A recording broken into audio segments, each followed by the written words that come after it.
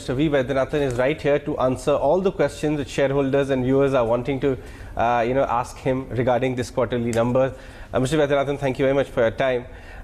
It's kind of repeating. The quarterly numbers are, shareholders are getting a view that this is the third or fourth time in a quarter that the profitability has been hit due to provisions. This time it's about the telecom company Vodafone that you provided for almost 50% of the exposure there. How did you arrive upon that 50% number in particular, and how bad is the situation on some of your stressed accounts? This was that sort of a decision which was on the edge actually. On one hand, the cash flow of the company are strained for making fresh investments for growing the telecom company. Number two, the promoters themselves are talking about the fact that they might shut down if they're forced to pay the AGR dues. So how can a responsible company really ignore such a material information in terms of market news going around? So we actually felt that it is important to recognize the stress in the sector, and more particularly recognize the stress in this particular company on our books. We just want to have a clean book and going forward. At the same time, it is also true that the government does not want this company to close down. It is also true that India needs a vibrant telecom sector, and it also has a significant ownership of both Vodafone and the Birla Group. So if you think of it, it's a very even decision. So in a cloudy environment, we decided best to go 50% and take it as it comes. Mr. Vaidyanathan, the shareholders actually want to understand from you that where are we right now as far as the provisioning cycle is concerned. Till last quarter two, on operating level, you had actually broken even 100 crore PBT. But if every quarter provisions like these keep coming up, then your profitability can remain clouded for, net profit can remain clouded for a few more quarters. So can you give some color, how long can it last, and where are we on the provisioning cycle right now? First of all, thank you for asking this question. A lot of people are asking this question, how long, right? We got 3-4 quarters of taking provisions for so-called legacy wholesale loans. So I acknowledge that issue. I must say that we put this in 3 buckets, and I must share this for the benefit of the viewers. We had exposure to Dewan Housing. I'll tell you names. We had exposure to Dewan Housing and Reliance Capital to the extent of 1,500 crores. We have taken a 75% provision against these. Yes. We believe that's safe. We don't expect to take any further hits. We also had exposure to a company called Sical, which is South India, and got stuck in unfortunate circumstances, 100 crores. We recognized it. We've taken 50% provision for that. Thirdly, we have exposure to one infrastructure company, which is a toll road operating company. That exposure is 963 crores.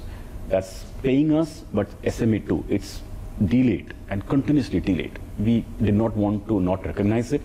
Rather, we wanted to recognize it, so we've taken a 15% provision for that. Now, these 3 have been disclosed. Now, additionally, there are infrastructure loans of 1,191 crores, which are in various stages of delinquency, if at all. Many of them are current. We have taken a 53% provision for that. All in all, put together, if you sum this up, the total stressed book, as we call it, the Dewan, Reliance Capital, all put together, is 3,487 crores. We have taken a 51% provision for that. We think this provision is appropriate for this book. More specifically, if you're asking me next quarter, the quarter after that, are we planning to take any more provisions to the account? The answer is, as far as we can see now, the answer is no. So chances, probability of incremental provisioning on the stressed book which you have? On this stressed book, because we already have 51%, right, it's unlikely that we will take it.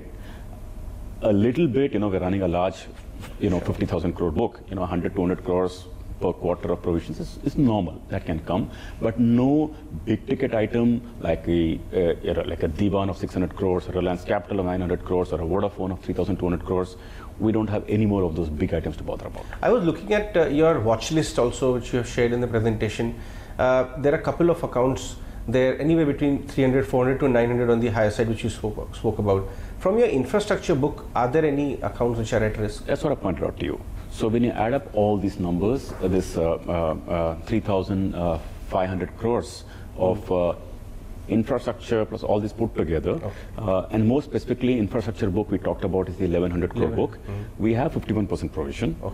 We think it's safe. The issue, the way we deal about this is that if we have an issue, I want to look at the issue fairly and squarely in the face, and I want to deal with it.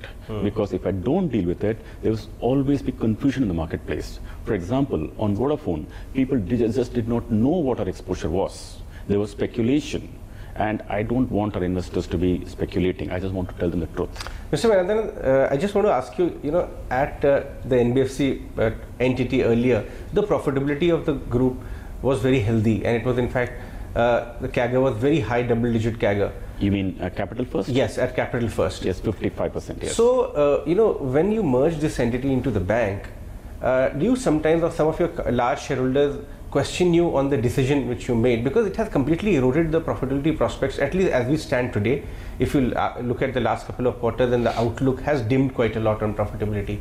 So do they question you? Do you look at your decision? See, that decision is past. It's been a year and a half now. But I should not be selective in picking the good spots of what we got from IDFC Bank as a merger, and only regret the issues. It comes as a package, and it's true that we had these 4 legacy accounts which we had to take through the provisions account. I believe once we are done with it, we'll be done. We can look ahead. In fact, this quarter, I actually think of it as a quarter after which I can look ahead.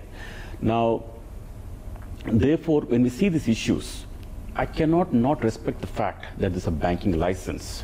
A lot of plumbing work had already been done. Technology had been built. It was right for me to scale it up. I have to appreciate that also. It would be unfair for me to just pick on the bad loans and not appreciate the good things that came with the merger. And what came was good, was really good.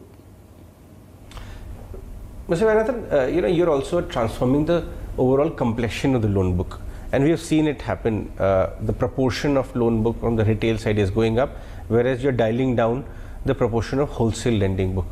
How is the rate of growth happening in both the sides? And how is this transformation taking shape? Something dramatic is happening underneath, which the normal eyes can't see. Most people are seeing the loan book is flat at we started the merger at 1,06,000 crore. The loan book is still 1,06,000 crore. But the 4 quarters. 4 quarters. So you may look at it and say, my God, there's nothing happening here. But that's not true. If you see the retail book at merger was 36,000 crores. Today it's 52,000 crores. Yeah. Every quarter we're growing by 4,000 crores. At the same time, the wholesale book is coming down by 4,000 crores a quarter. I think it's a very fine strategy that goes behind it, and the benefit is showing immediately. What has happened to NIMs? Pre-merger, our NIM was 1.56%. Today, the NIM is like close to 3.8%. So, so basically, the benefit of this change is beginning to show very well.